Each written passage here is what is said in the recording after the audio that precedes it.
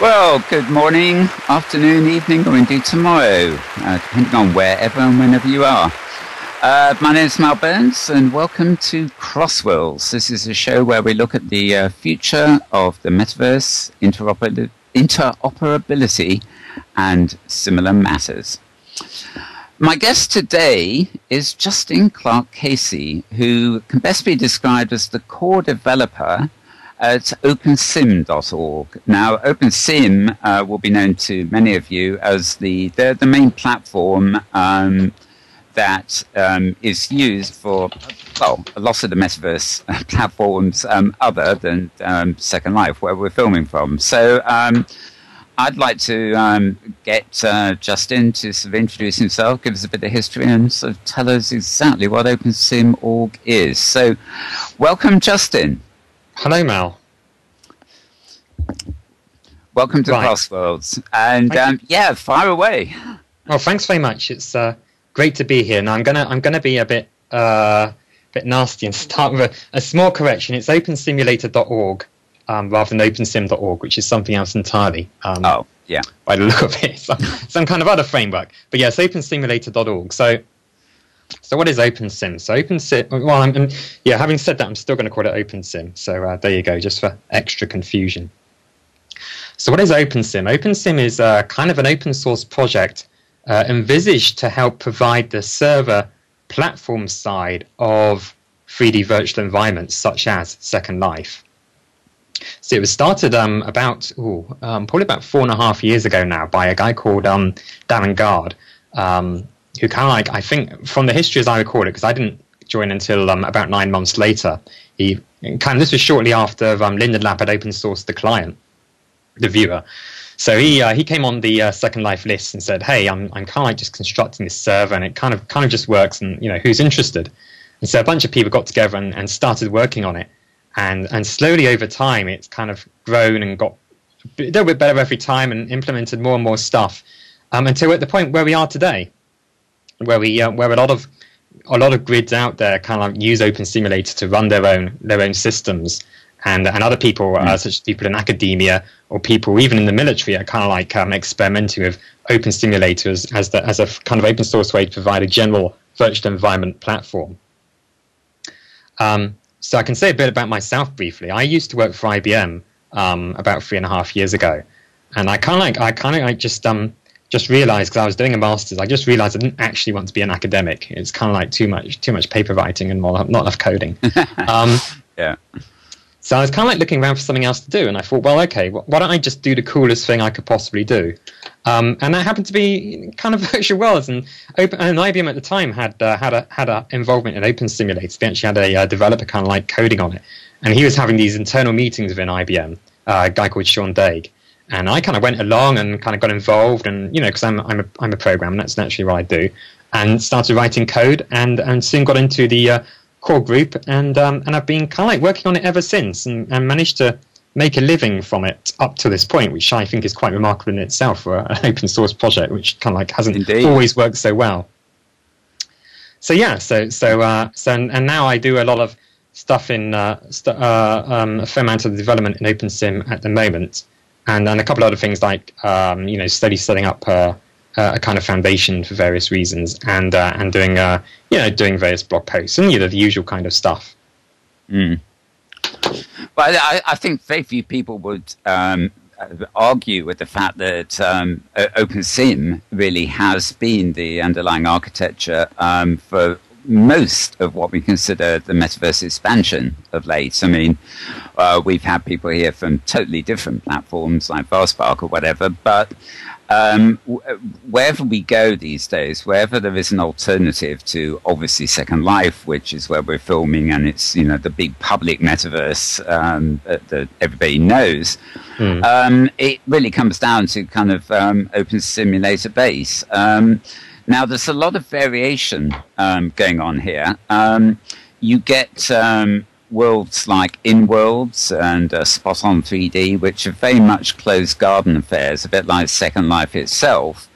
And yet we have a vast number of other worlds, which like Reaction Grid, where I've got the place, for example, which are actually hypergrid linked in the sense that the grid, the OpenSim grid underneath Reaction Grid can actually communicate, and people can jump from that grid into another hypergrid installation of OpenSim. So I'm very curious. You mentioned, I think the best place to start here is you did actually mention just now that you've set up this trust recently, Overti, haven't you? Which I gather is going to decrease the time lag between code sharing with Linden Labs and other things. Would you like to elaborate? Yes. So the chief primary reason for setting up Overt at this time is because we have this historical issue. So over the years, we've had different developers in OpenSim, and IBM had a heavy involvement early on.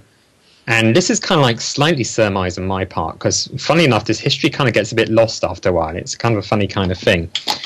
But they're kind of like, as you would expect, very conservative about source code issues and the origin of various kinds of source code. And there was a concern at the beginning that there could be arguments of things like derived copyright from the Linden Lab code base. If somebody came and looked at the Linden Lab code and then contributed something to OpenSim, which is very, very much in the area of protocol, and not protocol itself, but code which was extremely similar, or a sophisticated lawyer could argue was derived copyright, and so subject to basically ownership by Linden Lab, that this could cause issues. Now, that code would still be under the GPL, and OpenSim is under the BSD, so that would be one thing, for instance. And another thing would be that even with that, one could... It's all very esoteric. A lot of open source stuff has not been tested in court, and it depends sometimes on just how conservative you want to be. But you could make an argument that this was Linden Lab-owned code, and there was a derivative copyright case to be made, and you could ultimately have someone like damages, and that's the extreme end of the spectrum, and so that kind of thing. So there's been this kind of like 6-month rule whereby somebody can't effectively look at the viewer source code and work on OpenSim at the same time. But Overt is the first step towards actively removing this barrier by having effectively a contributors agreement, an actual organization which the code is licensed to, rather than just being distributed by the developers themselves, so that there is kind of facility there to make sure or to reduce the risk of these kind of problems being associated with the code base. And this is quite a conservative thing. You could make the argument that, hey, this is silly. Just take down the barrier. It's all open source. And, I certainly recognize that. But at the same time, you can also make arguments that, hey, OpenSim is implementing a server which where the viewer is primarily developed by a company which makes money off all this stuff. And once you start to get money involved, well, all kinds of things can happen. Yeah. So, you could argue that you are better off being more careful to try and make sure that these things are around for the long term, no matter where the metaverse goes in the future. So this is really the primary motivation. And so Overt really will acts as a repository and coordinates all the code coming into the project, really. It will be, well, the governance of OpenSim itself will remain as it is now, which is effectively kind of like this anarchic group of developers who contribute a lot to the code base, and so, effectively become members of this group. Overt is more kind of a covering organization more than anything else at this stage. Now, that might grow into something else in the future, but I want to be very much kind of flowing with the community on this kind of thing and go where things are heading, right? I don't think we're at the stage where nobody wants to set well, it's a difficult thing to say. I don't know exactly what's going to happen in the future. So one might go to a point where there's kind of a more activist stance, although I don't know how you see, these are things I'm kind of like thinking at the moment. I don't know how active that's going to be or where things are going to go in the future, but I think there is room for an organization which can kind of help promote the metaverse as well. And whether that's overt or something else, I think to kind of slowly grow it in that manner would be very interesting. So it's, you know, I don't know where things are going to go in the future, but there are possibilities. Yeah. Great. I must say, I've always been a little bit puzzled about the open source aspect of OpenSim, because we all know that I believe that even Second Life was derived from was it the Hippo code originally anyway, even before it became Second Life? So there's a common base. No, it definitely flows the other way. Linden Lab wrote all their code and then open sourced it. Right, because as you say, they are a commercial company, and they recently, of course, well, I say recently, but within last year, say, we've had the Viewer 2, we've had all sorts of new things accumulating recently in the Viewer 3 and Mesh and everything else, and it seems to me that although they clearly at some point open sourced a certain amount of code on which Open Simulator is based. I have to be very careful as well, Mal, you see. Open Simulator isn't based upon any code from Linden Lab, really. I mean, it's all been independently developed, and this is why we're being so careful about the licensing. If we were based on any Linden Lab code, then, you know, there wouldn't be any point in any of this. It would be, you know, the situation would be different. But OpenSim has been built separately from the ground up, so we're not really, you know, we're not connected with Linden Lab in that way. But of course, there's a very close relationship naturally, because, you know, Second Life is the game in town, such as it is at the moment, and the Second Life viewer is the one which, you know, the viewers are the one which everybody uses, as you say. There are these other metaverses, but the culture is here. Exactly. I describe, you know, Second Life as the showroom, the creative sort of hub, as it were. You know, people have companies and they're behind a firewall, even on OpenSim, whereas they come here to put their showroom. They don't necessarily have a factory here, but. Yeah, it's well. One of the other issues is actually really, I suppose it actually annoys me in a way, is viewers for these platforms. Now, one of the things that when you're in an OpenSim platform, you instinctively feel the similarities to Second Life, because, as you say, they share viewers to a great extent. Most OpenSims still have. You have an interface, as it were, which resembles the old Second Life one rather than the new one, but that's changing too. But I find it increasingly annoying.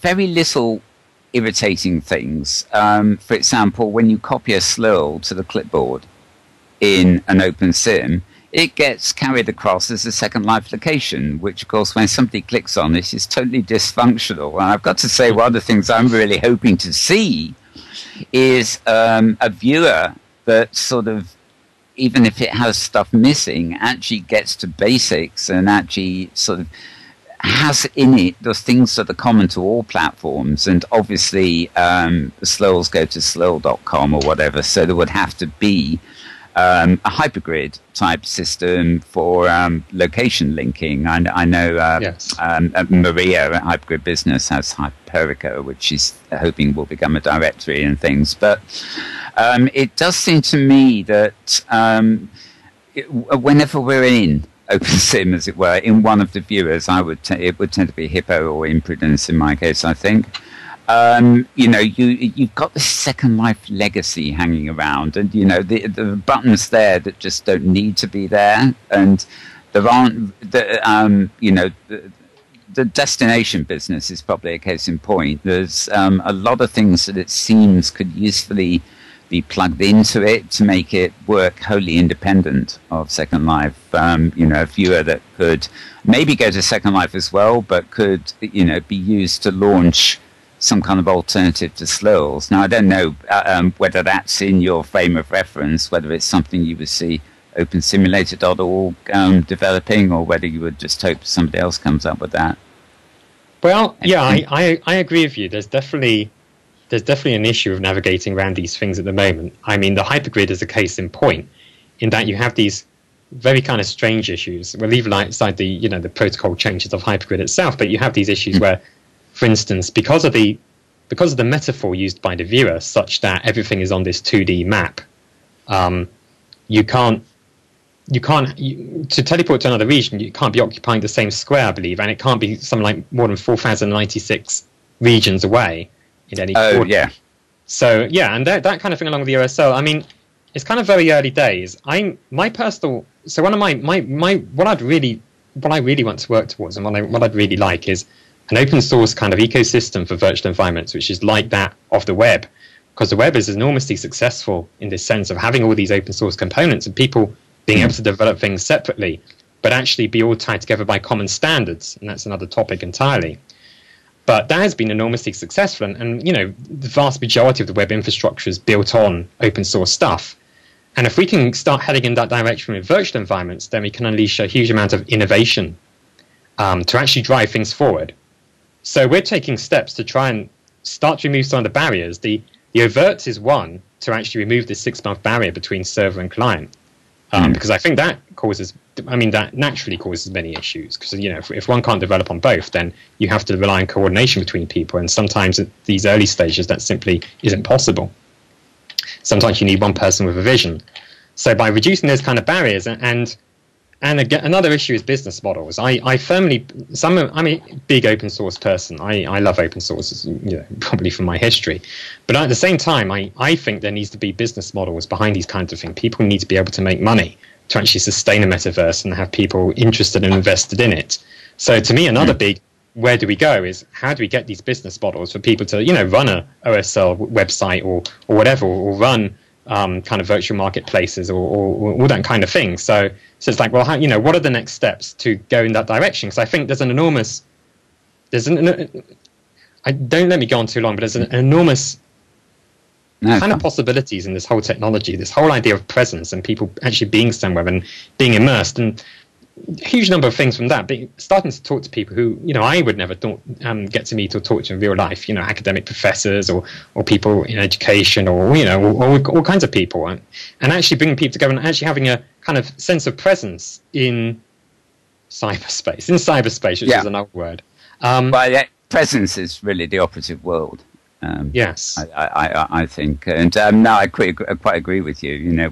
We meet people from all walks of life, and I guess our use of the platform is a commonality because you're right. We cross over from media, programming, artists. Everything is sort of intermingling to a certain extent. There's a huge number of people who just come together, and of course, Second Linden Lab, this grid is great for that because you do have you have a relatively huge population, certainly compared to any of the kind of alternative grids.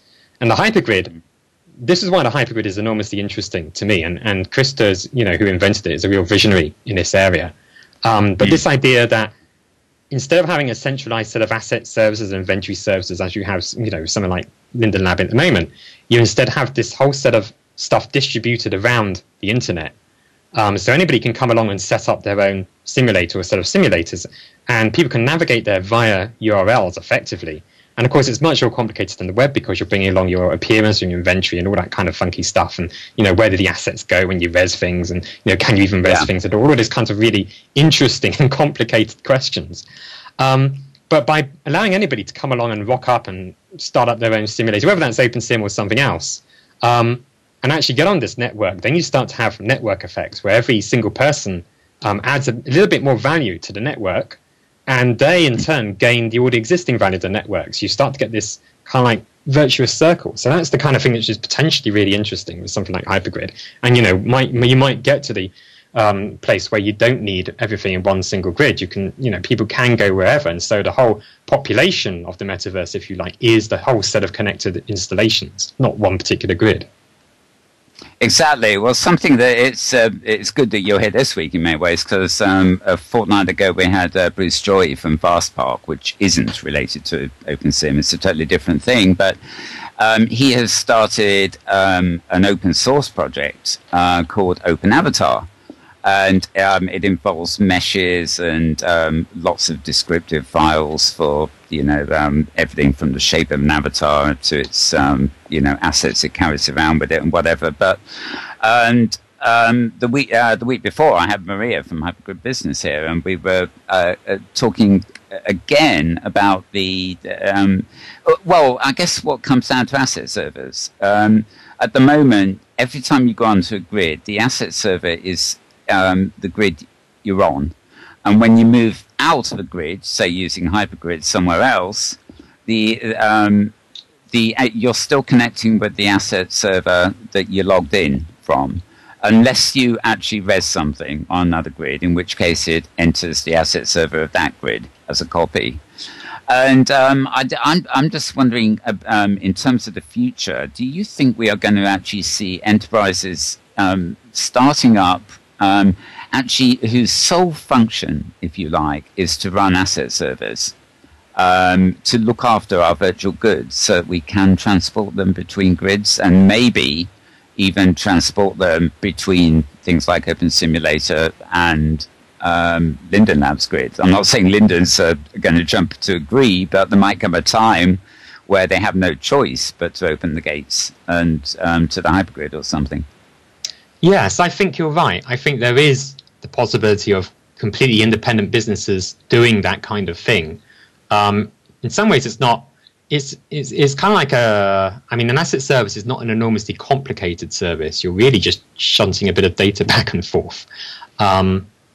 And of course, but then you get into interesting issues like security and who owns what. What if somebody uploads a texture which is copyrighted to that grid? Who's responsible? Are you just the ISP, if you like? Are you just carrying it and you're not responsible for that, or is there another kind of issue? So yes, I think you're right. You can get these services spring up. I think there's actually in the future, when we get more growth, there's actually an enormous opportunity for these third-party services. So another thing, for instance, is user profiles.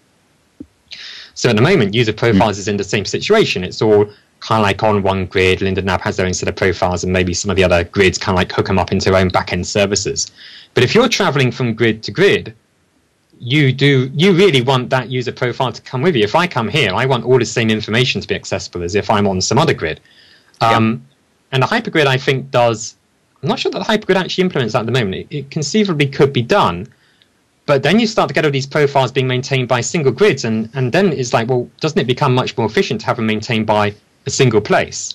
And of course, nowadays with Viewer 3, and I know not everybody likes web profiles, but what's very, very interesting about web profiles is it does decouple that from the viewer interface itself. So suddenly, maybe you could point that web profile to some centralized place. So if I go from I'm talking about centralization again, but if I go from this grid, for instance, say this was a grid I could travel to, say New World grid, for instance, from here, then maybe when somebody clicks the profile or asks for my profile, then both times it goes to a single website, and the same website where I've chosen to upload my profile and have them look after it. Okay, I trust them with my personal data or whatever, and I want to expose that to all these other places. So it's distributed identity again, which is very similar to some of the stuff going on the web at the moment. It's kind of like an extension of that, even more so because there's so much presence data and in personal data in something like, there's a personal medium, it's a very engaging medium, this whole virtual environments.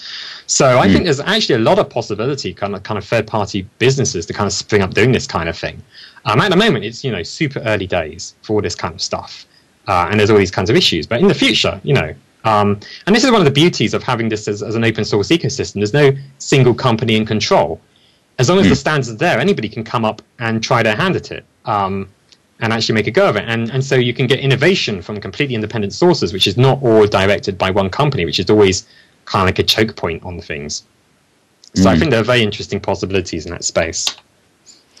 It actually astonishes me actually how many different directions the Open Simulator base has gone in. And sometimes it actually worries me. I mean, I look at, say, a grid like in Worlds, which is clearly they are probably, if you forget the Franco grid and the nationally based ones, is probably the closest to Second Life in the sense that it's obviously started up after the Second Life model. It's the creative community feeling, whatever, that is attracting people there. Yet they don't have hypergrid switched on. There's another grid, Spot on 3D, for example, that have something like a double login process, have their own very particular things, and they obviously the code has been highly modified for what they do. Where I have land in Reaction Grid, as you probably know, this week has been very active for Reaction Grid because they've literally, I think it's Microsoft.NET or something they use in the back end, but they haven't been able to bring in the most recent OpenSim code until very recently, and they've been beta testing it. But it seems to me that a lot of these grids have actually obviously taken the Open Simulator code and then they've modified it to their own requirements. Now, nothing wrong with that. It gives an added attraction or a different aspect to each of the grids. But it seems to me that there's a danger that they're going to move further and further away from the core code. And especially when you're talking about grids that aren't hypergrid enabled, it's sort of, excessive modification, shall I say, would seem to be setting some of the grids out on a limb, which I think is taking them away from the center of interoperability, is basically what I'm trying to say. Do you feel that's happening? Because obviously you see the repository of all the centrally held open source code, but obviously some people are taking that off and doing extra things with it, which is fine in itself. But do you think too many people are doing too many extra things in too many different directions, is what I'm saying? Well, so tough question, yeah. It is a tough question. So, first of all, I think all these kind of alternative grids, whether they contribute code back to OpenSim or whether they've gone in their own direction using OpenSim as a base, are still great, right? We're in the really early days of everything, and I think any innovation, any kind of people doing stuff in this space is absolutely fantastic. People are taking all kinds of risks and actually doing a lot of stuff, and you need to explore the space because there's a huge untapped potential in virtual world. And I'm sure you agree with me, Mal. And it's just so early that we don't even know what's not known yet, if you like. It's the old Donald Rumsfeld quote. We don't know the unknown unknowns. So I think anybody doing work in this space is great. Now, having said that, I personally would wish that more people would contribute back to the core of OpenSim. I think partly because it does reduce they're kind of like it does kind of reduce their cost of maintaining some of this stuff. And admittedly, there's not a huge differential in cost probably because, probably the development rates are kind of like not hugely different. And I personally don't see the value in doing kind of basic fixes and then not redistributing them.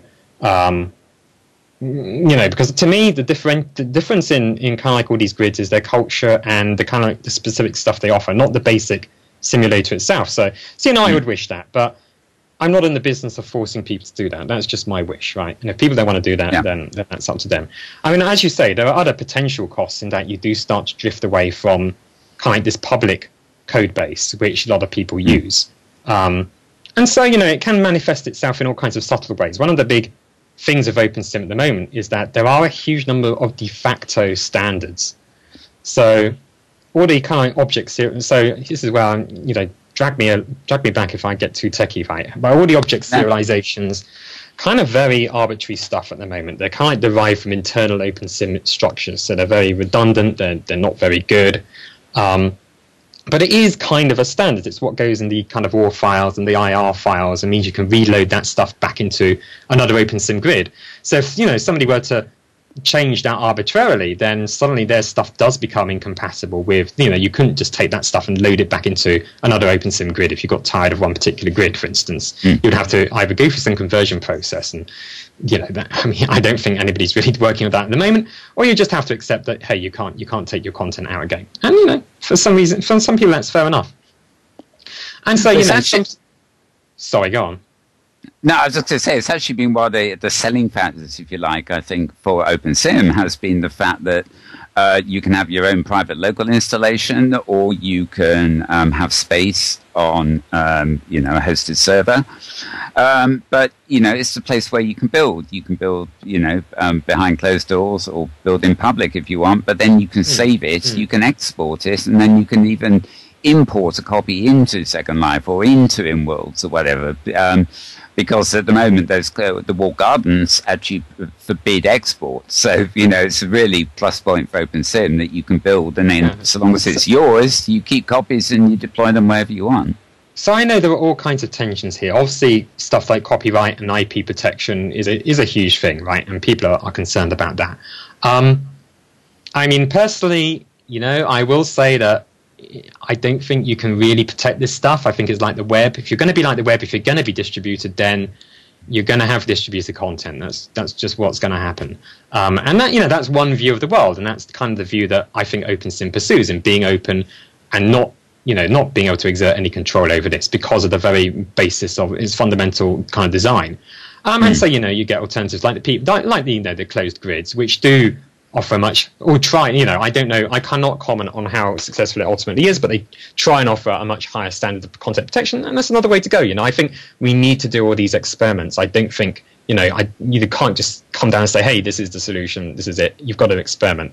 But yeah, I mean, being able to take content and move it from place to place is a big draw. So one of my chief interests is things like education and training in these environments, because I think, that to me is a hugely interesting opportunity, and, can really enhance kind of human well-being, right? To actually be able to learn things quicker or more effectively. That's absolutely fantastic. That's brilliant.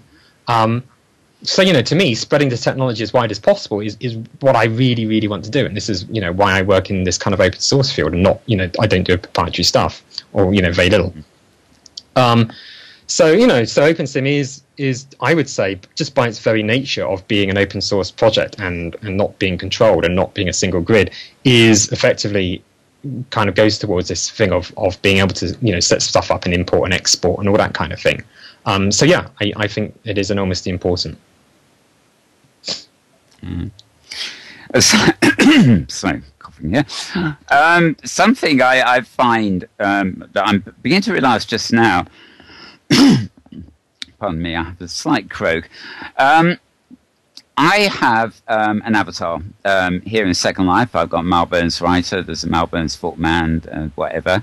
On other grids, there's usually just Malburn's if I can get it, but there's a Malburn's Reactor, there's a Malburn's Doobie, there's all sorts of Malburn's around. I did try and keep the commonality of the first bit where I can. And I was sniffing around trying to log into a grid the other day, and I couldn't for the life of me think what my name on that grid was and what my password for that grid was. And I suddenly realized, I hop into Reaction Grid, I hop into Joycadia Grid, Franco Grid, a few others, and usually I go via Joycadia Grid and use that avatar for hypergridding. But, I suddenly find myself in a state of confusion because OpenSim, in a way, is so successful. I have so many avatars on so many different grids, and I've long since forgotten the names and the passwords to get in. And this seems to be another thing that maybe this separation of grids is actually doing against themselves, if you like, without realizing it. Can a grid keep my attention when it's not like Second Life or Reaction Grid and I'm logging in all the while? And, I'm sure we have this with websites. You go to a website you haven't used for a while and you've long since forgotten your username, let alone your password. Yes. And it drops off your radar. And I tend to worry that a lot of OpenSim installations go drop off the radar. Not for any criticism of the actual grid itself, but because of just these quirky little things, like the fact that somebody may not use it often enough to remember that name. And, I always try Malburn's first. And, Same password? Yeah. I mean, it's not a good idea, but it makes life easy. Yeah, no, it does. And, but I look at my friends list when I log in on the hypergrid, and I'll see 2 or 3 instances of the same person because I befriended them, and somehow they stick in your list, even though you befriended them on a grid you were visiting and things. So, I mean, I guess we're back to the kind of coding that's done, but, I just see a lot of these little things rather than any big thing as kind of obstacles in the kind of take-up of this.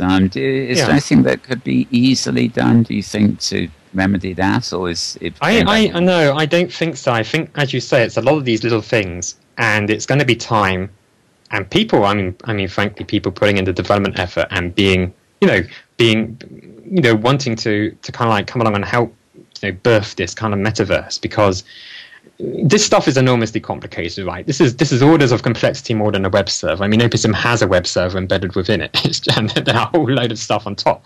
So there's a huge number of these things, and I think it's just going to be time. And if we get the opportunity, if things go our way, if we're able to maintain development on this stuff and actually inspire people and have them come in and be willing to push and extend and in the future and do that kind of stuff, but at the same time be able to maintain a level of compatibility. So, there's this tension as well between features, again, the old tension between features and bug fixes and things like, pushing forward and being compatible still.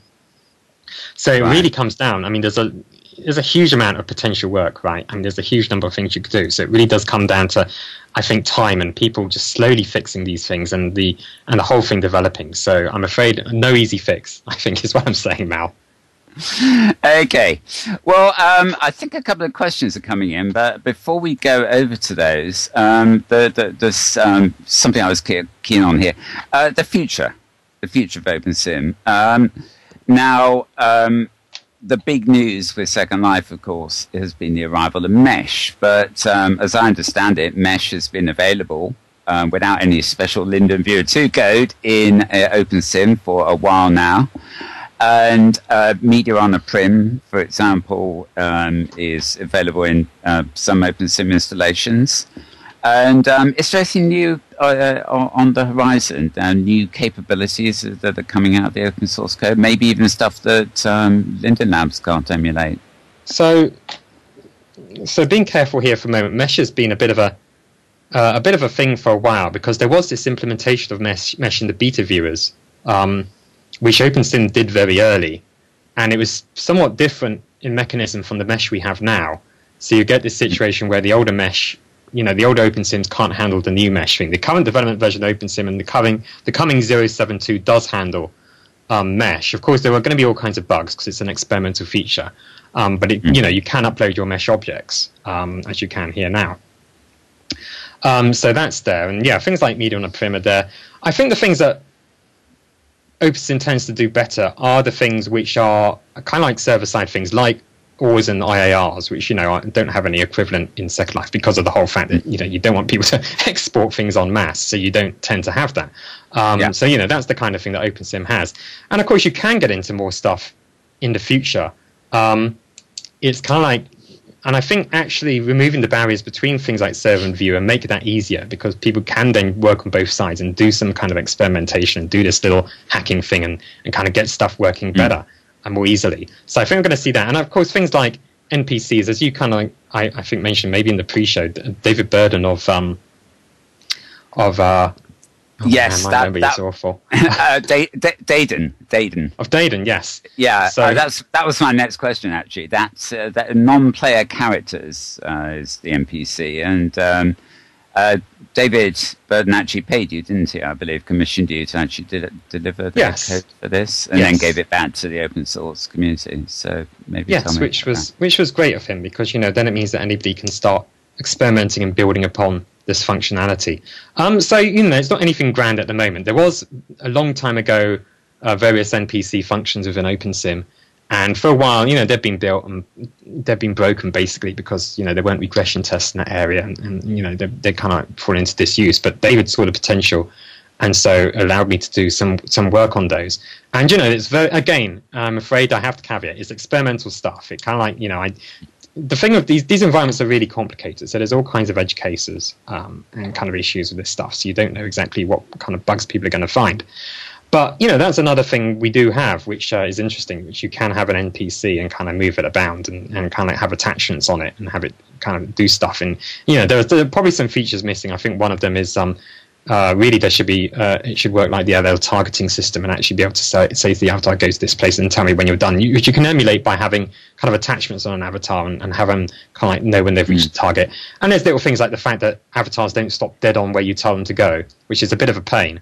It basically comes down to a very complex interaction with the physics engine, which is not an easy thing to fix, unfortunately. So there's these issues, but you can have these avatars. So that's another interesting thing, and there's room to do that on the server side, which you can't necessarily do in the now because they don't have the they're talking about NPCs as well, I think now. So that's going to be interesting. But you can do these things quickly. Well, you can do these things on the server side. So we do have things like that. So they're always interesting things.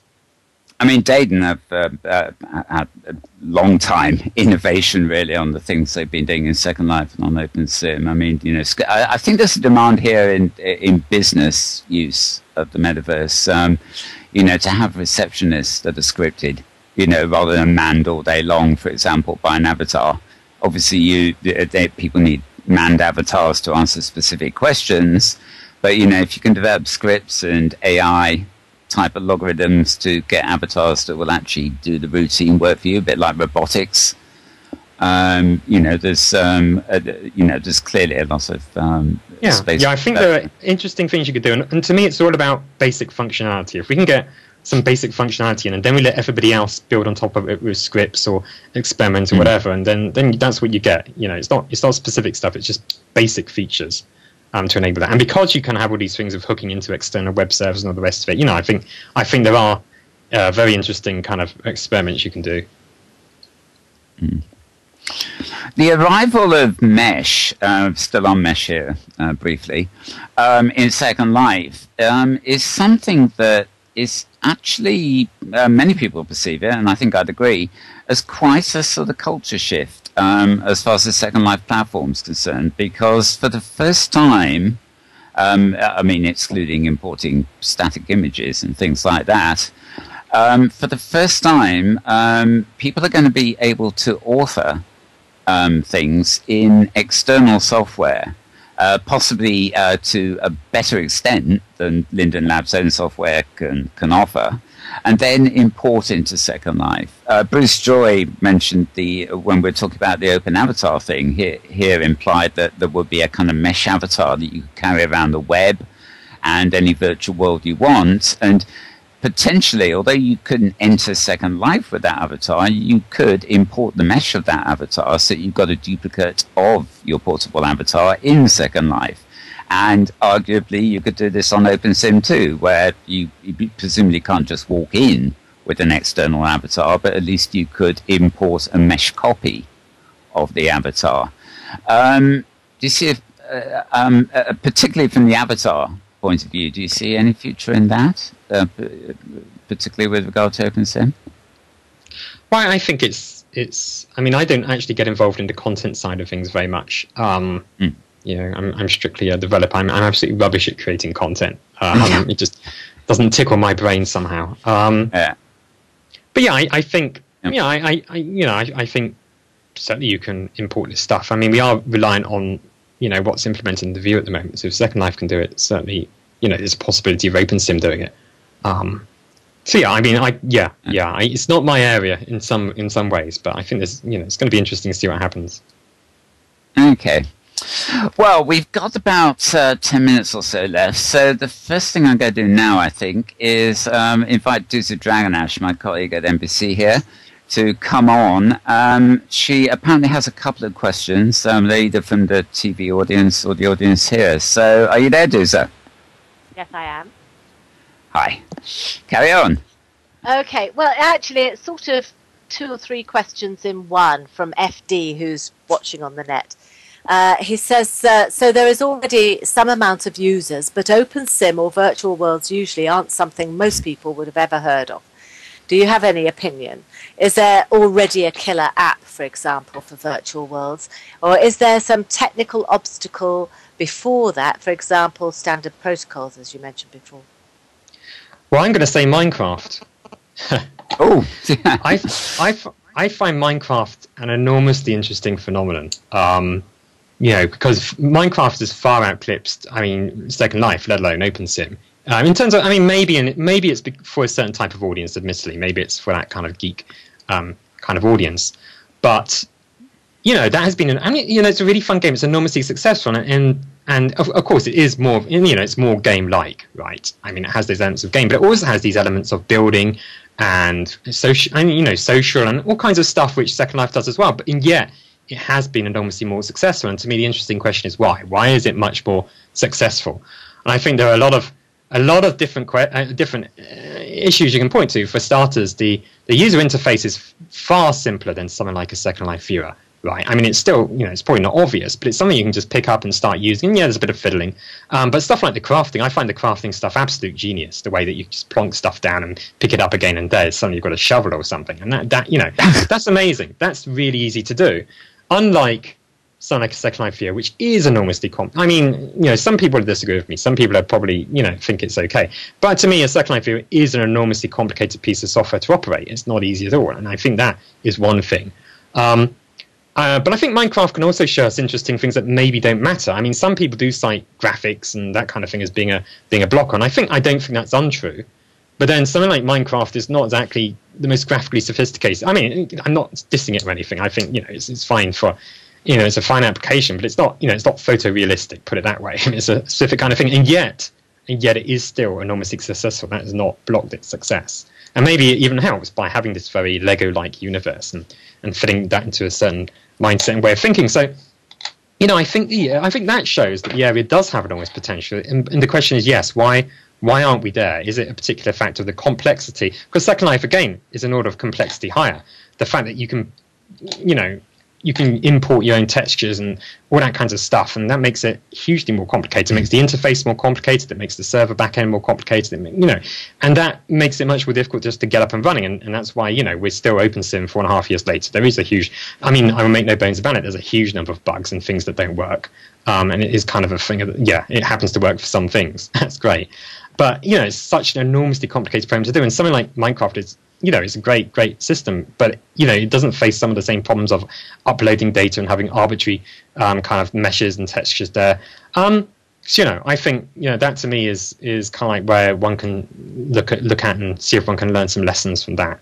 But the actual reasons for why we're not so much more popular is I don't. The answer is I don't know. I think there's a whole host of reasons, and I think some of it's cultural. The culture hasn't built up yet to the point where people are gonna kind of come in and do this thing every day, and I don't know exactly where we go, and that's why it's one of the most interesting things. But to me, having something open source at least gives you a shot at doing something interesting. You're not dependent on one single company which may one day fold or stop innovating and just decide to sit in its laurels, and at least you've got the possibility of doing something great.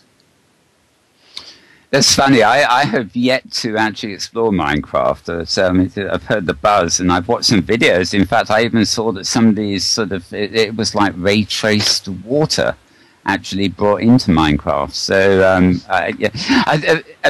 Philip Rosedale in creating Second Life apparently was inspired by Lego. And now I look at Minecraft and I thought Lego. So there's got to be a commonality there somewhere.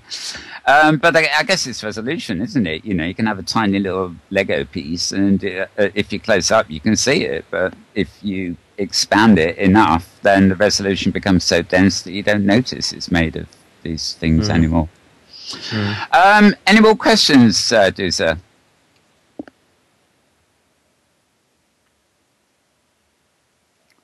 I don't hear Dusa, so presumably we have... Not for now. Not for now. Okay, well, we're nearing the end. So, okay, thanks, Dusa. Thank you.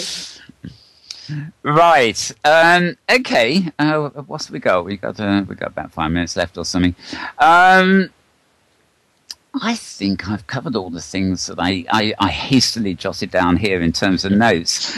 What I like to kind of do at the end of these shows is get a kind of personal perspective from the guest on where things are going, and like a bit of a wish list. Is there anything that you can't wait for that you see on the horizon, and also generally. What you see on the horizon, particularly with the growth of the Metaverse and the future of the Metaverse, and of course, in your case, Open Simulator. It's called Put You on the Spot time. Yeah. Well, I will make it up as I go along, as usual. The key thing I would really want is very basic, and that is more kind of like people kind of like coming along to OpenSim and growing the community and developing and kind of contributing code and content. I think there's very interesting things you can do, because with an open source project like this, where Open Simulator isn't backed by a single company, it's not one of these things where you have a lot of employees kind of like paid to work in it every day. It's really dependent upon the community and the people who come and contribute, and they make an enormous difference, and can have an enormous influence on the project. So that to me, if we're going to go anywhere, it's by the efforts of these people, of these good people. So this is my chief wish. And are there things that we could do better? Yeah, very, very probably. And I'm always interested to hear them. You get all kinds of aspects to open source projects because they're chaotic and anarchic, and people do what they like to some extent. You don't have the same kind of thing that you'd have from a company. So you are dependent upon people getting involved and that kind of thing. So anybody who's out there and is thinking of they'd like to contribute, please do come along. So where are we going? Well, that's it's a really complicated question.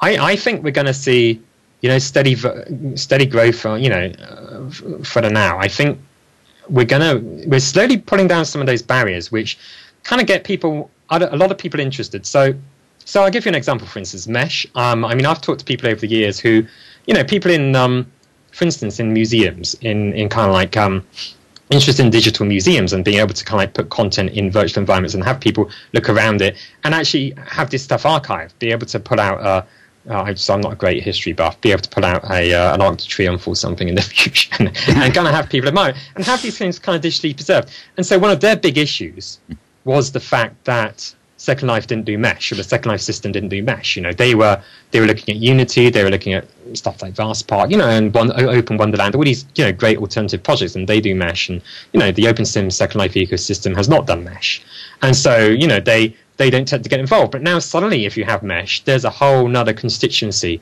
of people who are going to get interested because suddenly the facility they really need is there. So it's things like Mesh, it's things like voice. The voice story on OpenSim is not very good at the moment. There are difficulties there. Some people kind of have some basic stuff working, but quality isn't very good. And, it's kind of like slowly bumped along. But that, again, is another big thing. I know some people don't like voice, but to me, voice is critical.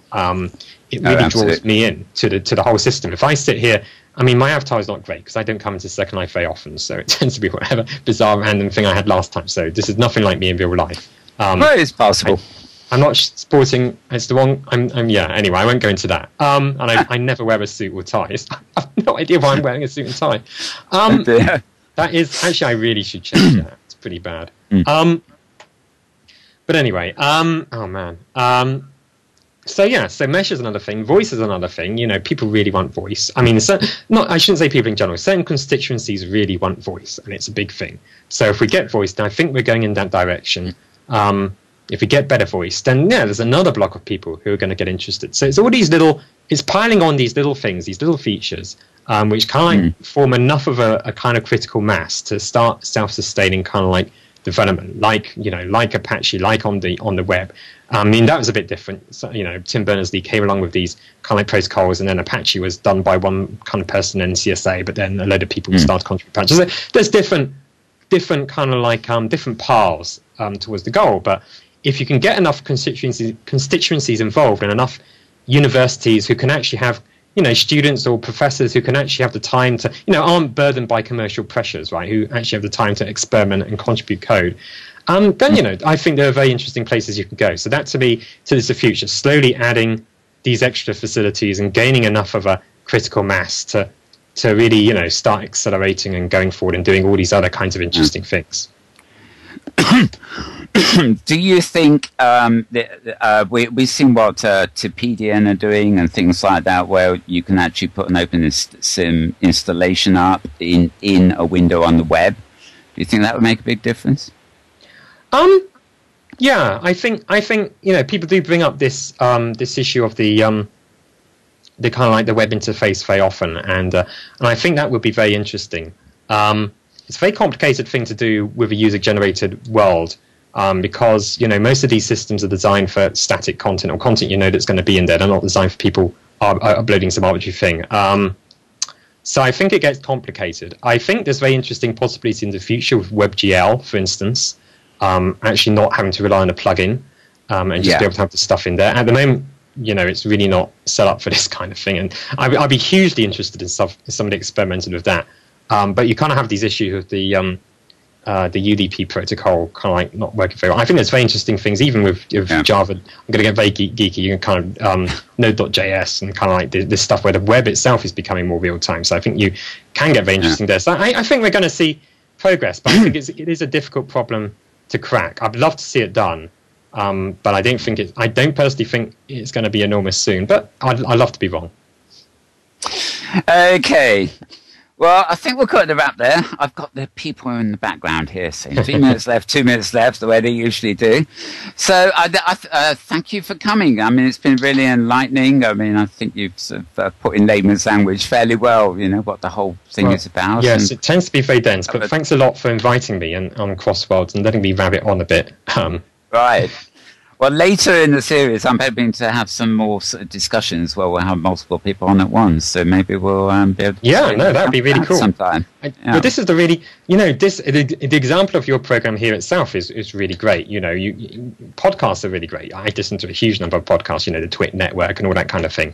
But here is, you've got this added interesting dimension of kind of having this representation and kind of being in this space and the kind of interesting other things you can do. So yeah, I mean, panel discussions and being able to just kind of meet people who you would never otherwise meet. It's all about the engagement and the serendipity and that kind of stuff. So yeah, no, that'd be really great, Mel. We love it. We love it. Yeah. Okay. Well, thanks for watching, everybody. I would like to say we'll be back in 2 weeks' time. We're a fortnightly show, and in 2 weeks I'll be joined by Tish Shute of YouGoTrade, and we'll actually be looking at things a little bit beyond the metaverse, augmented reality, and maybe mobile metaverse. So do join me then. In the meantime, I'd like to thank again Justin Clark-Casey for joining us today, and we'll see you in 2 weeks. Bye for now. Bye.